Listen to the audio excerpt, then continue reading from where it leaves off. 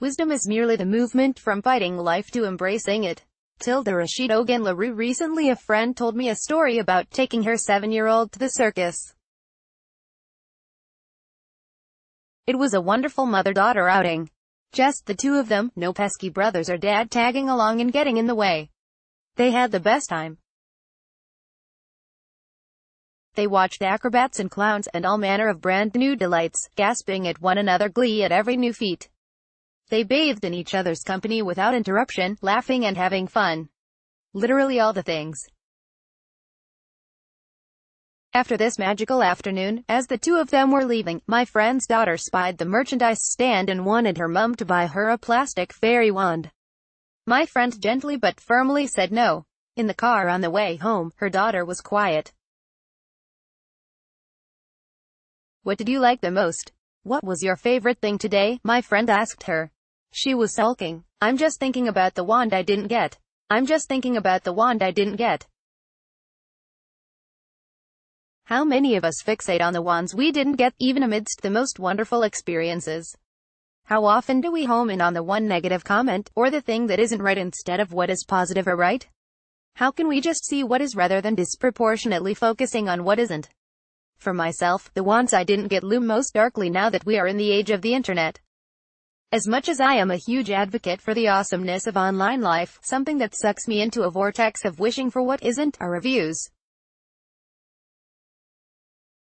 I read reviews like others might read a newspaper, cover to cover, looking for bias or bad writing or things I might not like, as well as things I'm sure I will.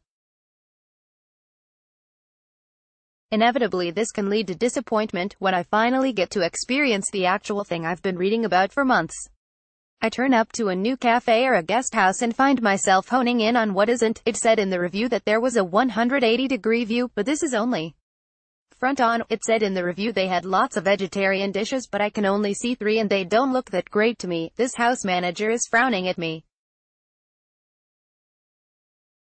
The review said they were like family by the end of trip. How is that possible with this grump? When my friend shared this anecdote about her daughter and the wand she didn't get, it was very timely. A much-needed slap in the face, really. Here's what I began thinking about: which practices drag me into a space of entitlement and loaded expectations, and which practices make available a stronger sense of appreciation for what is rather than what isn't? One thing is to be less obsessed with reviews, obviously.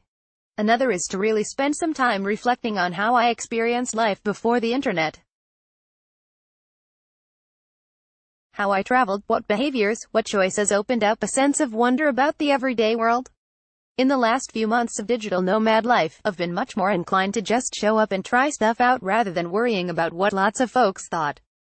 Here are my rules. A brief skim of a review is handy, but it's time limited.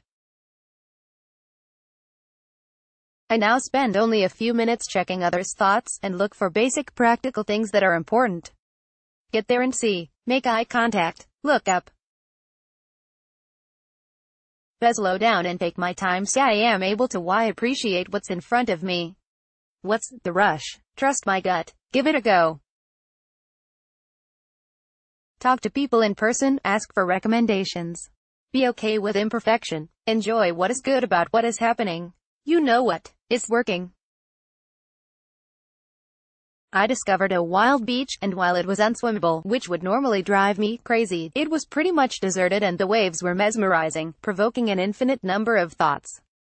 I also talked with a woman walking her dog there and found out about another beach closer to our new home. I then learned that even though the Indian restaurant doesn't deliver at 3 a.m., she can get a box made up to pick up for her night shift, which might come in handy one day in a town where occasionally everything shuts by 8 p.m. I unwittingly drank the best coffee of my life.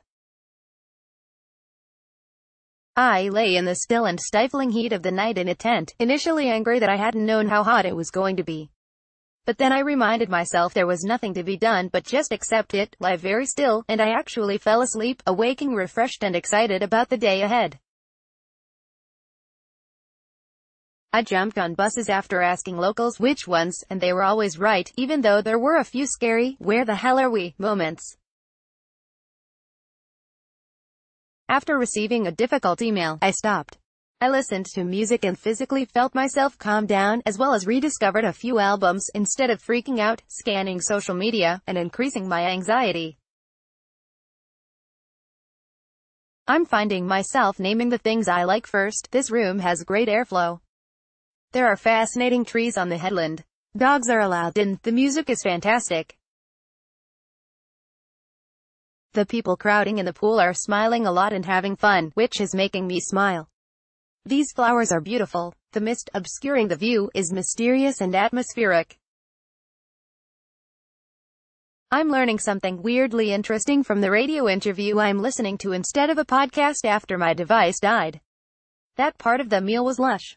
I can hear bird calls piercing through the heavy rain. Now that I'm making a habit of focusing on the good around me, I'm finding that I'm more apt to put good into the world, for example, by showing up alone at a community event, sending a friend with a broken leg a card in the post, taking extra time to offer quality information and support to people in need, holding back a knee-jerk reaction and choosing a wiser response in a stressful situation. The ones I didn't get are slowly fading from memory as I replace them with what I did get, with what is, and here's what I'm learning. Acceptance and contentment are bringing me more joy and also strengthening a sense of bravery and connection while on this adventure of rediscovering daily life. You know what else? That wand would have been the highlight of my day, for all of 5 minutes. Then I'd be back to feeling bad and annoyed about the ice cream I didn't get, the criticism I received over the praise, and the rain that came after the sun, and appeared to last so much longer. Wands we didn't get only add up to seeking more wands, and then more, until our whole lives are made up of resentment for what we don't have. We end up living life constantly seeking external pleasures and validations. Most of us really do have a lot. And while it's great to acknowledge sadness and disappointment, especially when it's more than warranted, and to speak up when something really is wrong, it's equally important to get on board with what is. To know when it's just a plastic wand and nothing more. And then get on with the business of appreciating that